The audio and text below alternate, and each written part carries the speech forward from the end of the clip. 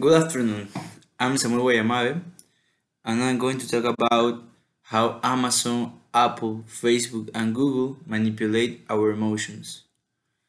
Um, our species has a need for a super being. Our competitive advantage as a species is our brain. Our brain is robust enough to ask a lot of really difficult questions like uh, why we are here or who I am. But unfortunately, it doesn't have the processing power to answer them, which creates a need for a super being that we can pray to and look for answers. What is a prayer? In first point, sending a query into the universe, and hopefully there is some sort of divine intervention. We don't need to understand what's going on. From an all-knowing, all-seeing super being that gives us authority that this is the right answer. Will be we are all right, or we are something different. Where we from? Where we are we from? You have you have your planet of stuff. You have your planet work, you have your planet, friends, and in your universe, the sun is the thing that you think that is the most important to you, and um, in a sense of technology, our super being is Google. Is Google is our modern man's god. Imagine your face and your name above everything you put into that box, and you are going to realize you trust Google more than any entity in your history. One of the other wonderful things about our species is we not only need to be loved, but we need to love others. That this is a mistake for humans. The that we can we say our love, but the best signal that you might be to be part of the number one fast growing demographic in the world, that is the centenarians. Um, okay, let's talk about Amazon now. In the sense of technology, Amazon is our consumptive good. The instinct of more is hardwired into us. The penalty for too little is starvation and malnutrition. Open your cupboards, open your closet, you have 10 to 100 x times that you need. Why? Because the penalty for too little is much greater than the penalty for too much. So more for less is a business strategy that never goes out of style. Is the strategy of China? It's a strategy of Walmart own, or it's a strategy for of the world by Amazon. You get more for less into your gut, digest, send into your muscular and skeletal system of consumption. Uh, once we know we will survive the basic instinct, we move to the second most powerful instinct, and that is to spread and select the strongest, smartest, and fastest seed to the four corners of the earth, or pick the best seed. This is not a timepiece. I haven't wounded in 5 years. It's my bane to attempt. Um, as a result, these companies, Apple, Amazon, Facebook, and Google, have disarticulated who we are: God, love, consumption, and sex. This is four things that we are forgetting about. The proportion in your approach to those things is who you are, and they have reassembled who we are in the form of for-profit companies.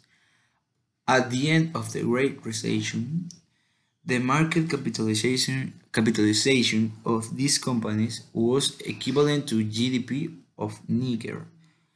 Now it is equivalent to GDP of India.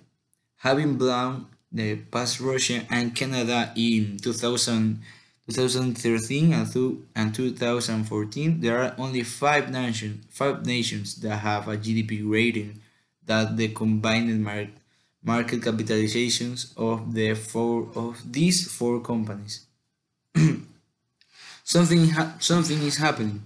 The conversation just a year ago was which CEO was more Jesus-like, who was running for president. Now the worm has turned. Everything they are doing is bothering us. We are worried they're tax avoiders. Walmart, since the Great Recession, has paid $64 billion in corporate income tax. Amazon has paid $1.4 billion. How do we pay our firefighters, our soldiers, and our social workers? Is the most successful companies in the world. That means that the less successful companies have to pay more than the fair share. This is despite the fact that Amazon has added the entire market capitalization of Walmart to its market cap in the last 19 months. Whose fault is it? It's our fault. We are electing regulators who don't have the backbone to actually go after these companies. Facebook lies to United States regulators and says it would be impossible for us to share the data between our core platform and our proposed acquisition of WhatsApp. Approve the merge. They approve the merge, and then, spoiler alert, they figure it out, and the US says, I feel lied to. We are fining you $120 million, about 6% of the acquisition price of $19 billion, if Mark Zuckerberg could take out an insurance policy that the acquisition would go through for 6%. Wouldn't he do it?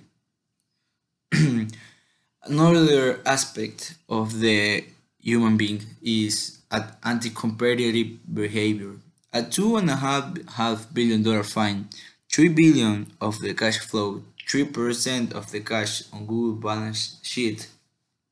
We are telling these companies the smart thing to do, the shareholder driven thing to do, is to lie and to cheat. We are issuing 50-cent parking tickets on a mirror that costs $100 an hour. The smart thing to do is lie. Job destruction. Amazon only needs one person for two at Macy's. If they grow their business $20 billion this year, which they will, we will lose 53,000 cashiers and clerks. This is nothing unusual. This has happened all through our economy. We just never seen companies this great at it. That's one Yankee stadium of workers. It's even worse in media. If Facebook and Google grow their business $22 billion this year, we now get the majority of our news from our social media feeds, and the majority of our news coming off of social media feeds is fake news.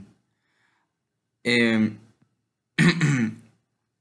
these companies and CEOs wrap themselves in a new blue pink rainbow and blue blanket to create an illusion streak. I think that people should take a part of this and start to be more authentic.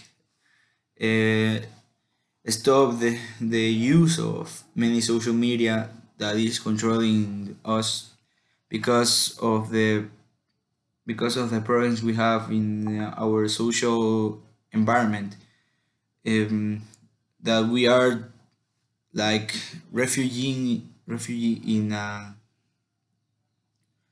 in a fake world, and this is something that is perjudicating us. Thank you.